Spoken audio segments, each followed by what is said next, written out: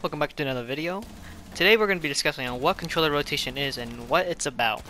The controller rotation option was implemented or showed its first appearance in Operations Phantom Sight, to what I believe, which introduced a new turn for console players. Before we go into it, I want to make sure that you are clear, yes you, that you are clear that the settings that you have are your preference and there's no right sensitivity. Now that's out of the way. What is controller rotation? Okay. Well, it changes how fast your analogs, center, and endpoints move. Let's break it down if you don't understand. That's good. The analog sticks are already in the center if you notice it. If you move it slightly, that's the center point moving, while if you move as far as you can, oh, shoot, he's that's the endpoints moving. Are you guys playing right? To find controller rotation, what you want to do is go to options, options again, and you want to scroll all the way to controls, right? And so right under right stick dead zone is controller rotation. You're given two options here. You're given classic and you're given updated. And what's the difference between them? Well, the main difference is that they're the opposite of each other. Here, I'm going to try to show you in the next clip what the difference are. And so we're gonna go to options. We're gonna get the exact sensitivity for both of them, so it's fair. But we're gonna go like 40, 40, and probably like 55, and then maybe 37, 36. All right, so first we're gonna go classic, right? And so when you spin around, it's pretty fast, right? And then you try to move. I'm slightly budging it, and it's moving very slowly. You can tell it's very slow. I'm in the circle. I'm gonna use the endpoints to make a circle. Right, it's not consistent. I'm doing the exact same thing, rotating my right analog stick around, and it's not consistent. It's really, what's the word? Rigid. It's more rigid and rough around the edges, and so it's not consistent. It's not consistently the same. And so, same sensitivities, 40, 40, 55, 36. We're gonna go to updated. We're gonna do the same thing. So if you check, it's actually slightly slower. You can tell. I'm putting it all the way down. It's slightly slower than classic, and I'm trying to move it very slowly, budging it. Right, it's actually moving faster than classic. Now let's see if we can do the same thing. And if you look at it, it is consecutively making the exact same circle without moving anywhere. What is it? I recommend that you do the exact same thing. Test it out. Like, same sensitivity, do a full circle with the right analog stick and see if it changes it in anything. And so with this test, you can tell that updated, it's slower. Like this. If you're holding it down fully one way, it is completely slower than classic. When you have classic on, you go a little bit faster, right? And then when you try to move it slightly, it's pretty slow. And some terraces outside. And so you go to the updated, and it's actually faster, right? When you're trying to move slowly. And so with that test, you can definitely see that classic looks like it has a faster rotate, right? Which it does. It does. For spinning around in circles, yes. But slightly moving it, updated has the more firm grip on the take. Alright, just so we're cutting. I've heard the describe what updated feels like. Updated is more of a smooth look. It doesn't change. It's consecutively the same. So it's consistently. So after that test, you know what the difference is between both of them are. So the next test I'm gonna do is I'm gonna check if there's any differences in recoil between classic and updated. I'm also gonna be changing up I'm gonna use a low sensitivity for both of them and a high sensitivity for both. Just see if there's like any differences involved. To see if you get punished for having a lower or higher sensitivity. Alright, so first we're gonna use twitch. We're gonna use the muzzle brake, vertical grip, and ACOG on her gun. It's high recoil, so it should be pretty hard to do. It's one of the hardest recoils to control in the game, especially for a console player. So we're gonna use classic instead. At first. This is what the classic looks like, remember. 10 meters away, because most engagements are typically 15 meters and less in Siege. So you shoot. It's not that hard to control the recoil. shoot, it's pretty easy to control.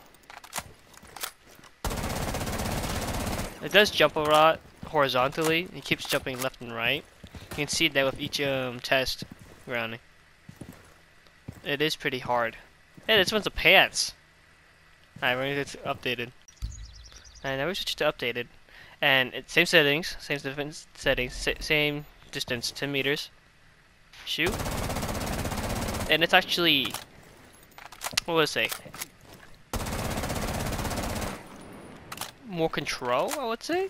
It is a lot harder though, just because you have more. The more you pull down, the harder. The more you just go straight down. So it looks like you're punished for having a higher recoil for updated. You can see that. Oh, you can probably get used to it, but I do have difficulty just because I'm not pulling it down as much. I'm pulling down too much, to say. And so, yeah, that's the thing with updated. It gives you more of a better chance at controlling recoil by slightly pushing down instead of fully down, unlike classic. We're gonna go with a slower sensitivity. We're gonna go with 25. 25, let's see, 45 and 35.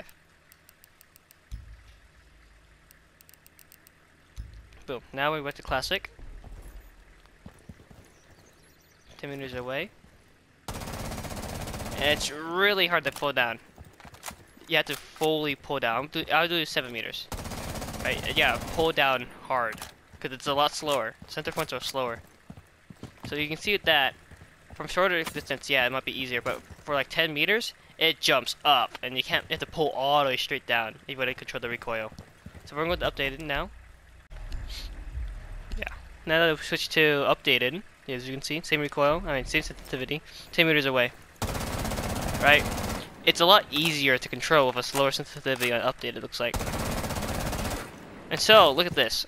The second one is really good recoil control. Well, the first one, it's mediocre, right? So it looks like you get punished for having a higher sensitivity on updated, and you have punished for getting a lower sensitivity on classic.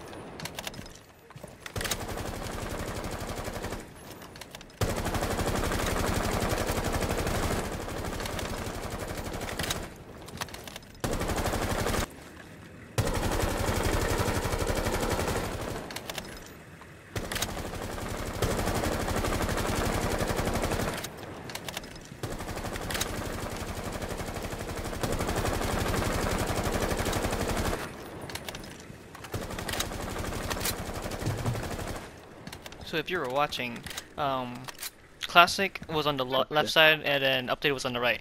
First it was low the sensitivity and it was high sensitivity. Though through my calculations and looking through the statistics, it looked like for updated, if you had a higher sensitivity, you would have you would have more control where the gun would go. Even it doesn't matter if it was low recoil or high recoil. But it was the opposite for classic. For low sensitivity, you would get punished because you couldn't control high recoil because it's hard. So there's that. So my hypothesis is that high sensitivity for updated is it's hard to control hard recoil, while on classic low sensitivity it's harder. So it's punished for the opposite of each other. I literally waited so long. So my preference between the two. My preference is updated because I just been using it more recently, and I do like how it's slower on the endpoint. I do like the classic, but I do not like the classic's fastness. I do honestly like classic's center point, slower point. So I wish there was both. If the updated had both slower endpoints and center points, just so because more accurate. I like that more personally. So in conclusion, personally I think update gives you a better chance of controlling recoil by pulling down less because it's faster on the center point, while classic gives you the chance of pulling down more to control recoil. Classic gives you the edge of turning around faster because you can do 180s faster if someone's shooting from behind you, while update gives you more of a closer flick-like ADS. Of course it depends on what you do. Because for instance, if you're on ADS, then flick to the person and re-ADS, in that retrospect, you can flick faster with classic. On accident, that one. And the question remains though, which one is better? Or which one you should choose between the two?